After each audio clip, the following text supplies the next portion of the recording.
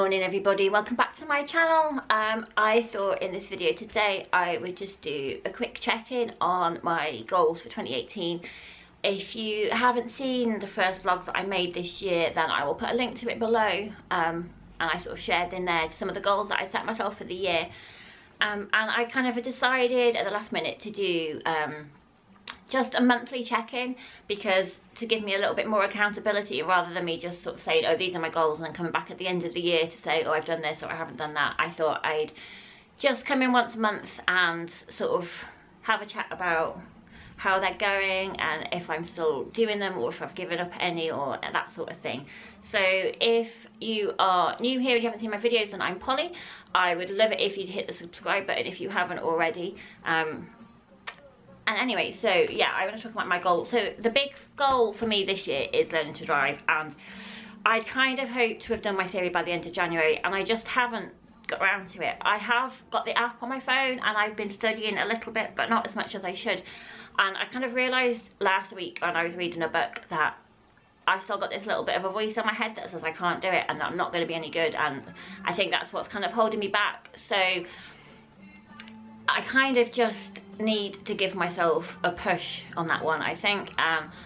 Maybe just spend this week reading through all the info on the apps that tells me it's the proper DVLA theory test app. I don't know what it's called exactly, but it's got all of like the highway code and the things you need to know, as well as like mock tests and like the hazard perception and stuff. So I think that what I want to do really on that one now is to spend this week doing some reading, read as much as I can of all the highway codes so I can begin to understand it, because I have done a few mock tests and I normally only fail by about 2 points, and the things I'm failing on are generally just things that are a little bit more technical to do with cars. So most of it I kind of already know, so I just need to brush up a little bit and practice, and then maybe I'm thinking this time next week just book my test for like a couple of weeks time, so I have to practice and I've actually just done it, because I really do want to learn to drive, and there's just something inside me that's sort of telling me that I'm not going to be any good or I'm not going to do it, and I don't know what it is that's holding me back. So I kind of haven't really progressed on that one, although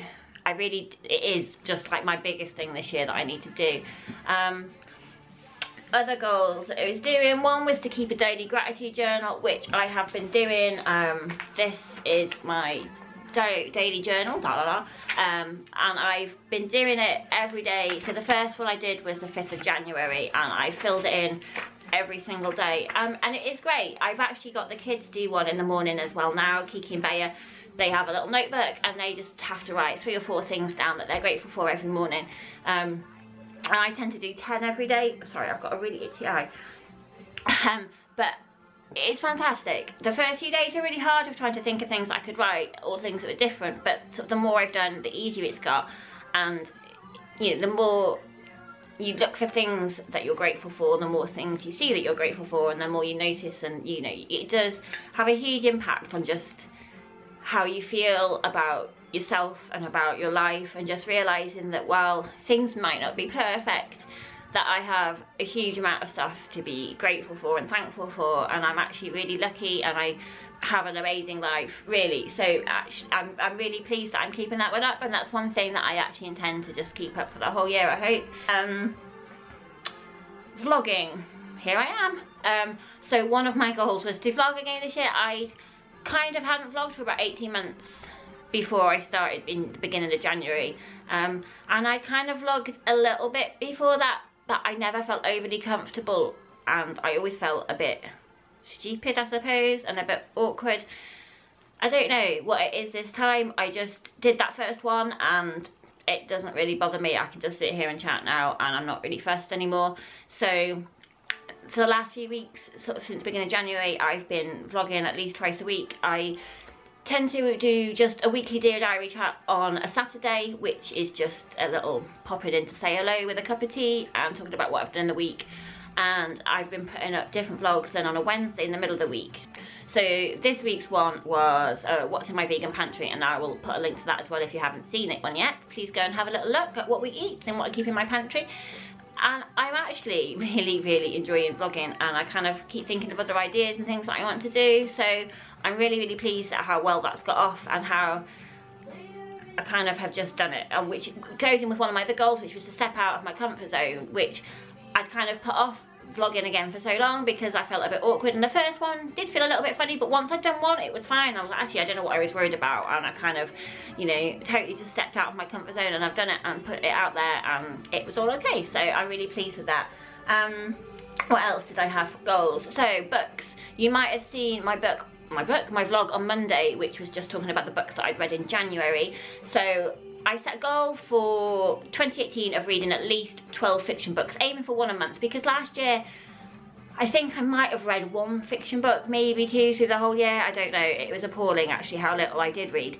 And I love reading. I don't think there's anything better than just getting lost in a really good book. So I read 4 books in January, and I have already read one fiction book this month for February, so I'm pretty pleased with how that's going, as I'm nearly halfway through what I set as my goal. Excuse me.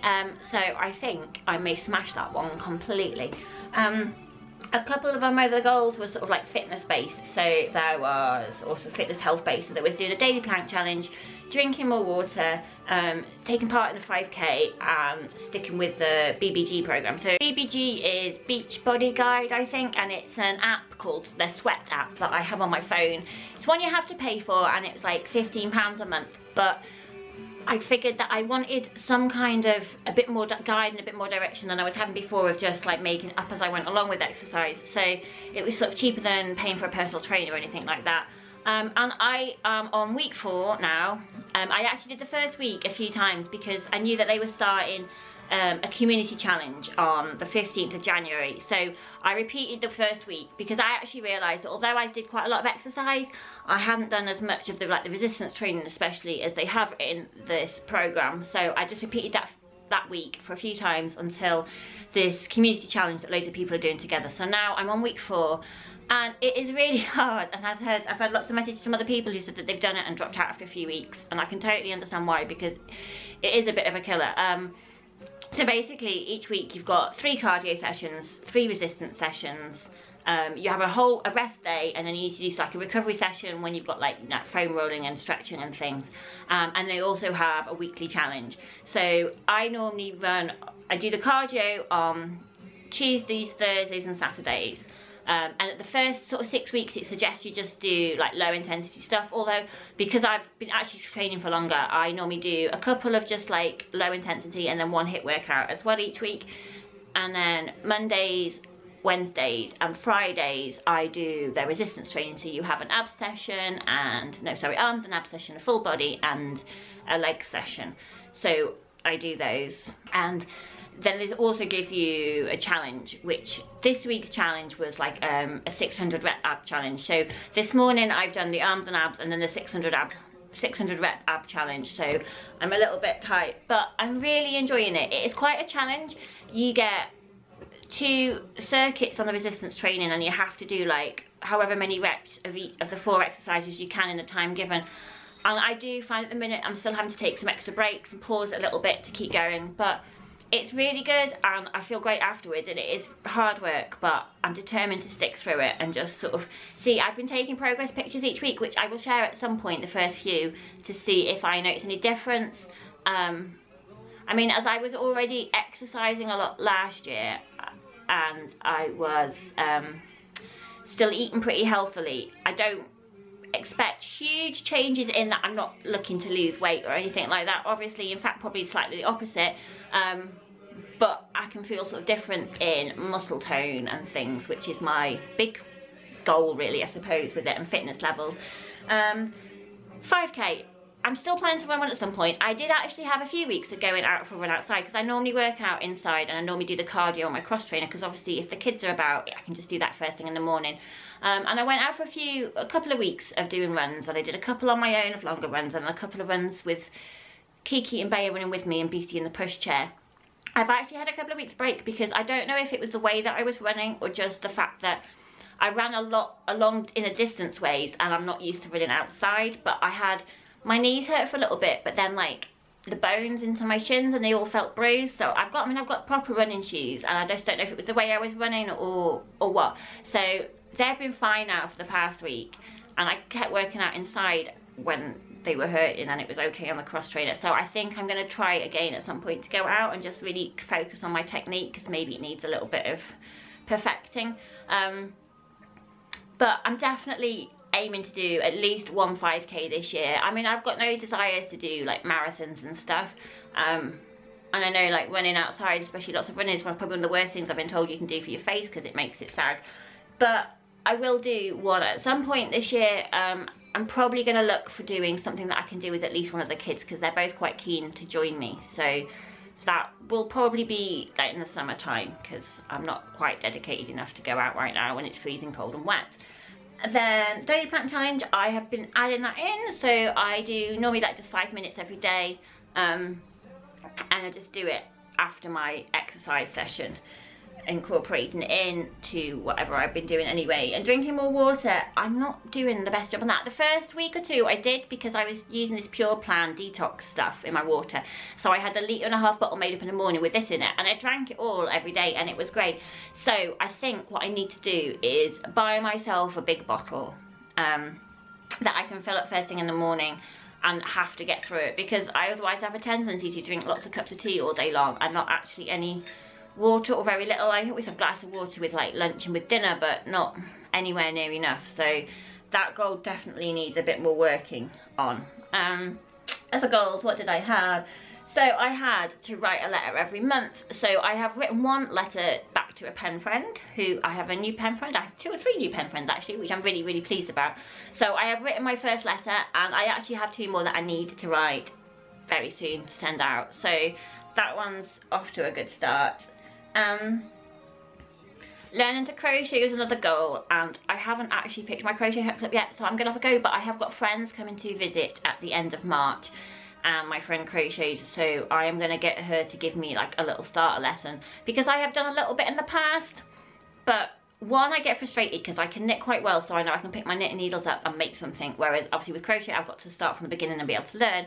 But also when I've done it, I'm not entirely sure that I'm doing it exactly right, like, you know, putting the hook into the right places in the chain when I've made it. So I just want to sit with somebody and just make sure I'm starting right, because I don't want to learn bad habits from the beginning. What else did I have? So I've got my cheat sheet here of my goals. 1 social media free day each week. I'm doing fairly well on that. I normally pick Sundays, because generally Sundays are my sort of just lazy day at home. The 3 little kids are sometimes out with their dad that day, depending. It's my rest day from my workouts, so I've been just trying to stay offline that day, and it's nice. It's good to have a day just to step away from the online world and just be totally immersed in real life. Writing a book was another one, and publishing it. So I have kind of like got 2 books in the works, but I picked the one that's gonna probably be like a shorter book first. So I may be like 1/3 of the way through writing it. I had like half of it draft written, so I've been going through and topping that up and sorting it out. So it's basically a kind of self-exploration, journaling kind of book. So I'm sort of giving myself like maybe to sort of like the end of April, May time to have it written in a first draft. And I kind of need to investigate whether I'm going to self-publish it or whether I'm going to try and get it published by someone else. I don't really know where to start on all of that. So if you've got any pointers, please let me know, because I haven't got a clue where to begin. Painting more was another goal, and I actually had a session in on Wednesday. I started a canvas like before Christmas, and I painted the background, and I had varying ideas in my head of what it was going to be. But anyway, Wednesday I managed to, I think it was Wednesday, I don't know, I snuck into the den for like an hour and managed to kind of sketch out what I was going to do and make a little start on that. So that was really nice. Kind of painting's just a hobby, and it's kind of not a top priority, but I know I enjoy it. So I do definitely need to carve out more time for that. And I think the key for that one for me will be just carving out more time when the little kids, especially, at least Beastie and Bea say, are painting or doing some art type activity, that I can just sit alongside them and do my painting, because that would be a really good way of just fitting in even just like an hour a week or something like that. Did I have anything else? that was kind of the main ones. I've got things like, you know, spending more time with friends and spending more time in nature. We haven't been out in nature that much, mainly because it's just been so cold and wet, and also when I can drive, it will be so much easier just to go places. We see friends quite a lot now, although the last week we've been a bit of a hermit because I've had poorly kids, so we've just kind of been home. But other than that, I think really that was most of the bits. And be debt free was one of my goals, so I'm trying to work on that. I haven't got very much debt really, but the little bit I have, I'm just trying to get cleared off through this year so that I'm just on an even keel basically. So I think all in all, I'm kind of really pleased with how my goals are going this year. There's a few that obviously need work, you know, drinking water, and then to drive I need a little bit of a kick to actually get those ones going. But for the most part, I'm kind of being fairly consistent in that. I started my goals and I'm keeping them up, which I know we're only like 5 or 6 weeks into the new year, but I'm off to a really good start. And I know I'm a massive creature of habit, so if I get used to doing something and it just becomes like the gratitude journal, it's just what I do in the morning. I started doing it, I do it when I wake up in the morning with my cup of tea, so it's just, that's what I do. And once I've done it for a month or two, then I know it'll just be a normal thing to do. So I'm going to pop back in like a month's time, so end of February, beginning of March, just to have another check-in and see how I'm getting on with my goals. Thanks for watching. Bye bye.